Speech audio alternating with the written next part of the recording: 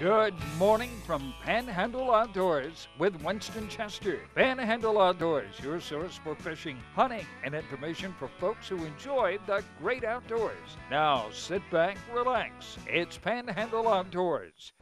Good morning, folks. Welcome to Panhandle Outdoors. I'm Winston Chester. I'm glad you're here this morning. Hope everybody's staying dry.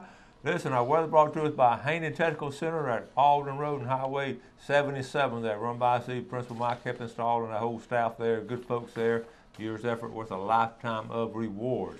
High today now, we got it at 86 and low tonight 74. The water temperature remains at 86 degrees, so we're in good shape. A lot of rain, as you can see on the forecast, and then yesterday we had a lot of rain, and we're going to continue having rain, looks like. The river readings, take a look at our river readings. They're not showing a whole lot reflected yet on the rain we got coming in. It's reading 7.2. This is Apalachicola now, and Apalachicola is going to be a little bit delayed in showing all the rain, but the Choctawhatchee is starting to go back up.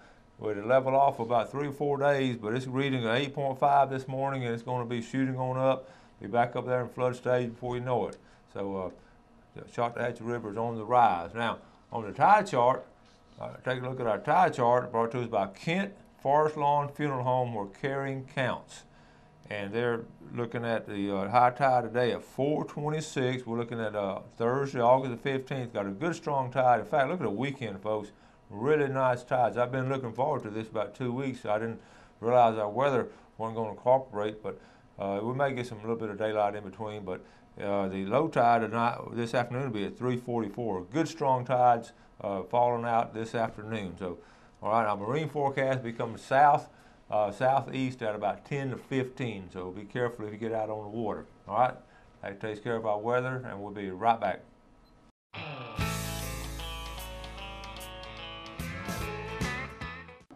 All right, welcome back, folks, and good morning, Lieutenant Stan. Good morning. Good morning, Winston. Always great to have Stan on. He has so much information. Yeah. So we're going to get started so we don't leave. Last time we didn't get to finish. So, Stan, let's get started first. What's the first thing you want to talk about? Well, Winston, a lot of people have asked us about boats that are seemingly abandoned. And, you know, a boat is like a car or a truck. They belong to somebody. And, of course, none of us want to see boats left in our bays or waterways. A good example is a boat that we got, a photo that we got from one of the people down in your area, okay, where where you have a place down at Port St. Joe, and this is a sailboat that it's a derelict sailboat. It's a boat that washed ashore there in Port St. Joe. The people want something done about it, but the problem is, in Florida, there's a legal process. We can't just go take somebody's property. Okay. What you have to do is try to determine who the owner is, and there is a process where you we attempt to get that owner to remove that boat, and we are successful in most cases. The problem is some people will try and hide who the owner is. If they don't want to be responsible for their boat and do the right thing, they'll sell the boat, then they will remove the registration, try to remove anything that shows who the owner is. And so the bottom line is, if you buy a boat, you're responsible for that boat. You can't leave your boat and park somewhere, let it sink, and then worry about and then hope the state of Florida is going to remove it, because we're going to come to you, and you're legally responsible for removing that. We're dealing with one in Port St. Joe right now.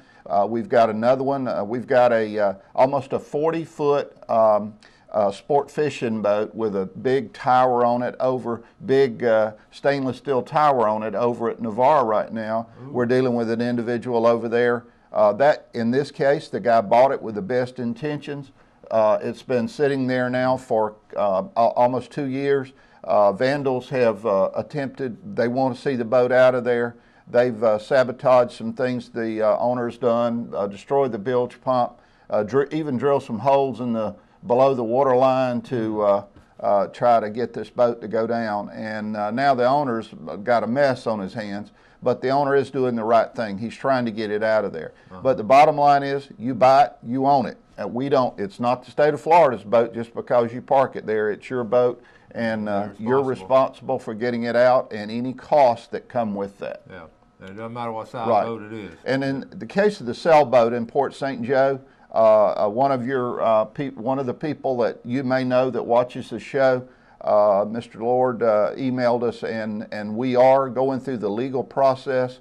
We're after we run through this first phase in which we've put a placard on the boat establishing it as a derelict vessel, then actually the county can remove the boat, and then the county does have funds for that, and if not, then the boat can be removed by citizens in the community, but we have to post that, we have to have an officer there, so we'll see how that goes. That's going to be interesting. Okay. Yeah. All right. It's a problem all over the state of Florida, Yeah. Not just here, and it doesn't matter if it's a small boat or if it can be something as big as a shrimp boat, you know, and you can imagine the problems there, but we do attempt to remove these vessels and or get the owners to remove them. Okay. All right. Very good. All right. What has it got next? Well, the other thing I was going to talk about, Winston, is the snapper season. There's one thing that's been in the news recently is that NOAA has proposed an additional snapper season for the fall, and we're starting to get some calls about that. We don't know how that's going to shake out. They have proposed they've increased the total allowable catch for both the recreational and commercial sector to over 11 million pounds from its present. I think it's over 8 million pounds now. But what we don't know right now, and we haven't been told, I should say, by NOAA is how many fish they believe were caught during this June through July, this 44-day season. So once they tell us that, then and then they'll tell us how many days additional days it'll be, and then it'll be up to our agency to see if we establish a fall season. And do we know a timeline? Do they know when we're going to tell us this? Or? Well, NOAA has indicated in all of their correspondence and in fact a news release that they just sent out that they're going to know this by the middle to latter part of August. Okay. So our commission actually meets in Pensacola on September 5 and 6. So I feel pretty confident that they'll have to, if the commissioners will, if they're going to make they'll be told by then and make a decision. I hope by then. Well, you know, saying a lot of folks have already sort of making trip plans already, including myself. We already got a couple. We may be jumping the gun, but we already got some dates X'd out. I wouldn't put gas in the boat just yet. I would wait, but we'll see what. They said it would be a maximum of 21 days, but it all depended on how many fish and if the number of fish went over the total allowable catch for the recreational sector. So we'll see. So I may have jumped the gun, okay, because I have October 1st, October 4th and 5th, and October 12th already X'd out for snapper. So I don't know that you would have to take those X's off your calendar. I would wait though about, particularly if somebody's coming in from a long way and they're planning on going snapper. You may have to go brim fishing. You heard that, we're going to wait a minute. You may have to go brim fishing one of these days. I'm not sure. All right. All right, let's take this break and we'll be right back.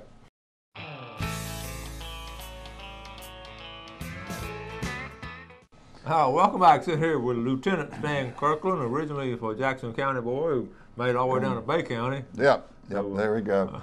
Listen, we're riding, sort of winding down on scallop season. Got a couple of weeks left and all, and I've heard a lot of mixed reports and got a lot of pictures, and some people found them, some people didn't find them. On your end, what's going on your end? Well, every year we have staff, and this year I think our staff dropped the ball and didn't get you involved, and I apologize about that, Winston. But every year our staff does these surveys.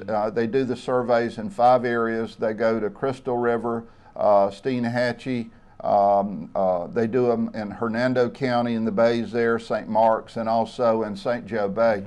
And this year, by far, the majority of the scallops were in Crystal River and Steenhatchee. Not the numbers off the chart like we have some years. And St. Joe Bay came in 3rd. But everybody I've talked to, and we've had several staff that have gone down to Crystal River, they didn't have any problems. The problem has been the weather. And as you well know, it's kind of tough to scallop when it's raining, the water's cold, you're cold. It's just not fun. And it's miserable. Yeah. You almost need a wetsuit, and you know, nobody enjoys doing that. And you know, here we are in rain now, and it's projected to rain through the weekend, so it looks like this weekend may be a wash with this tropical weather that may be over us. So we're running out of time. Of course, we can scallop on into September, September 25th, if I'm not mistaken, and so probably and more than likely we'll have good weather in September. But right now it's just kind of a wash. Yeah. Yeah. And I like your idea of the card you made. I'll tell you, we really, you know, I got a lot of pictures in July, and a lot of those pictures had those small scallops in it, and I think that's a great idea. I wish we could sort of further along. Maybe it don't have to be a law, but maybe it's just suggested, because a lot of people would go along with it if they knew. A lot of folks out there are coming down from Georgia and Alabama and just don't know.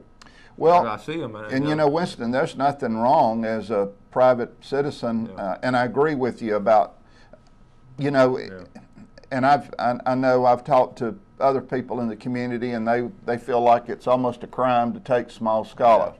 Well, when you start putting things in regulation, it changes everything, and then it puts the onus on the officer, and I'm not sure we need that personally. But I agree with what you're doing, and it's a great conservation tool. If you had a way to laminate some of those and encourage people, we may do that as maybe one of our class projects this year. Get some kids excited about it. But you know, it's sort of a catch-22. If you, and I do this now, I'll get some around July 4th to eat, then I don't scallop anymore in July. But then, and I have people, friends of mine, do the same thing, and they wait till August. But then what happens, all these people go in July and just get ice chest fulls and bucketfuls and all, and when we go back in August, they're not quite as many. So, you know, well, the scallops do move too, and one of the things that we're noticing, and I talked to some of our staff this week, particularly over in the Crystal River area and Steenhatchee area, some of the scallops are moving apparently, and I don't know why. I don't know if it's fresh water, I don't know if it's from some other factor, but they're saying the scallops are moving from 3 and 4 feet of water out to 5 and 6 feet of water. And I don't know if it's because they're harvesting picking up the ones that are closer to shore, but they do move. We know we know as a bivalve they can propel themselves, they can move. So anyway, but a lot of scallops, and hopefully the weather will improve. I think everybody's tired of this rain. Yeah, I know it. All right, today's August 15th, and we're getting ready for gator season. Winston, today starts the 2013 alligator hunting season. Florida sells the second highest number of permits. Now Louisiana has a different setup, and they issue more permits than we do. But we issued 6,363 permits this year. We had 15, if I'm mistaken, it was right at 15,000 applicants. So not everybody got a permit. Each permittee can take up to 2 alligators. The vast majority of the permits are issued from basically in South Florida up to North Florida, and I'm not including the Panhandle. We do issue permits in the Panhandle. I looked at 3 counties the other day: Santa Rosa, Okaloosa, and Walton counties, and I think we issued somewhere around 200 and some odd permits in those counties. But the vast majority of those 6,000 permits are, elsewhere in Peninsula Florida. But alligator hide prices have started to come back up. So for those people that take their 2 alligators, they can sell the alligator to a processor, or they can sell the processor can sell the meat in hides. You can buy alligator meat. A lot of people, you have to buy it in 5-pound quantities, but anticipate being a good season. One final thing, one of the criticisms we get sometimes is, and we've looked at this, is that too many permits go to non-residents, and that simply is folly. It's not true. We've looked the last 2 years, and basically 1% of the permits, of the 6,363 permits, go to non-residents. So 1%. 99% go to Florida residents.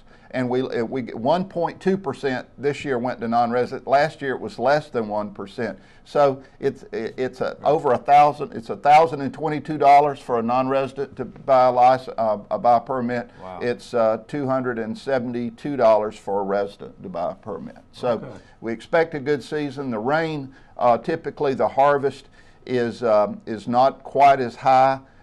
They typically fill about 60 to 65% of the permits in an average year. But when you get a lot of rain, there's more places for alligators to go, and the harvest sometimes is a little lower. When does the season end? It actually goes till November the 1st. Okay, November. Okay. So they have a week on the front end, and you're told when you get your permit.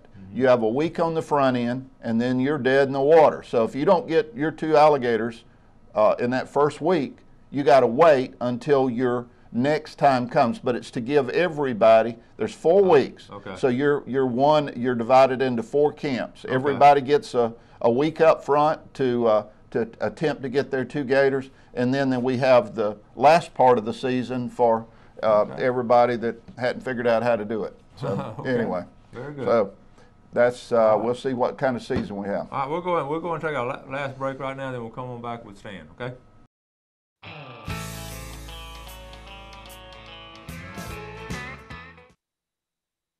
Hi, welcome back. Here with Lieutenant Stan Kirkland, a good outdoorsman in his own right. Have you had much luck lately? Or?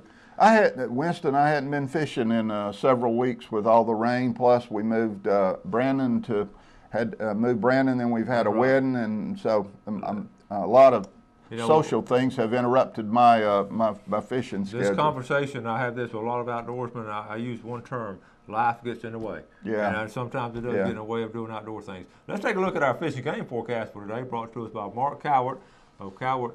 Mark Cowart works with Edgewater Beach Realty, and he can help you any way in any of your real estate needs. We're looking at our times now. We're looking at this morning at 7:30 to 9:30. Right after the show, you can go out if you don't get wet and catch you some fish. Or tonight, looking at 7:57 to 9:57. All right, 2 hour blocks, and really believe in this. Okay, thank you, Mark Cowart, for sponsoring that on Panhandle Outdoors. Now, this next picture, while we'll get it set up now, Stan's going to talk about it, but I was not aware of this. It's interesting, and it's something that we really need to be aware of. Not just the outdoors, but just really citizens. Well, Winston, this is one of the things we're pointing out to one of our officers called me. These are pest strips that are sold locally, and without getting in the name of the business or the company, let me say, if you buy these sticky pest strips, these pest strips, some of them will kill songbirds. This one, it kills several cardinals and a hummingbird. They're sold at some seed and feed stores. If you're going to use them for fly control around barns and places like that, make sure you put them inside of something like chicken wire. In other words, just make an oval or make a circle out of the chicken wire, a piece of chicken wire, put them in there, close the ends where birds can't get in there, because the birds are going to go after the flies and stuff, and then they get stuck. And we've contacted Audubon Society, trying to get the company to see if, and hopefully Audubon can get through to the company to see if they can modify it to put them in something where they don't kill songbirds. But until then, if they cover ourselves and your hardware cloth, chicken wire, anything like that, the flies can go through that to the pest strip. And they kill songbirds if you just stick them out. So, and I appreciate the officer who one of our officers brought this to our attention. Yeah, I was not aware of that either. Yeah. Okay.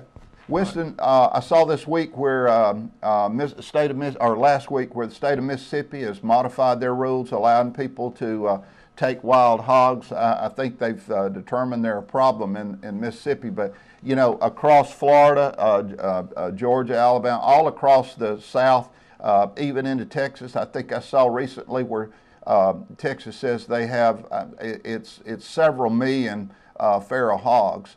And in fact, I went out there a couple of years ago. I was asked to speak, and I went out there, and one of the guys told me when I was there, they don't eat them. He said they shoot them and leave them lay. He said we just consider them a pest. And he told me he had killed over 100.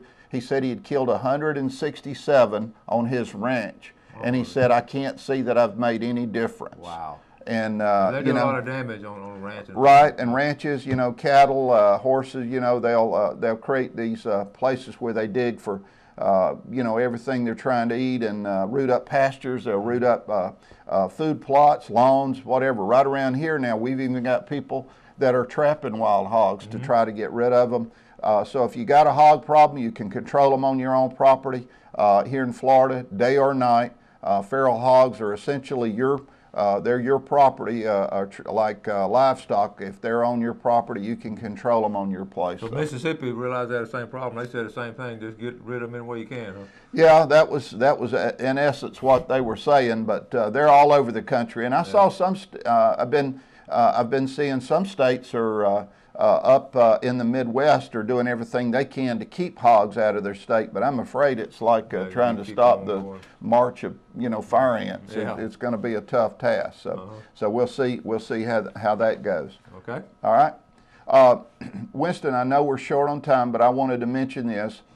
Within the next day or so, you'll see the rollout of what is kind of been over a year-long process to establish new deer regs not for this upcoming season. Everything's set for this year, but for the 2014-2015 seasons, where the commission, we're looking at some proposals. Of course, the commissioners have not acted on this. We will end up taking this to the commission at some point, but it's the proposals for what we call Deer Management Unit 1, which is below Interstate 10, and Deer Management Unit 2, which is above Interstate 10, and also a discussion about Antlerless Deer Day. So it's all in the discussion phase right now. We haven't, there's nothing in stone that says this is what's going to happen, but these are the proposals from staff based on telephone interviews, public meetings, web surveys. We had a technical assistance group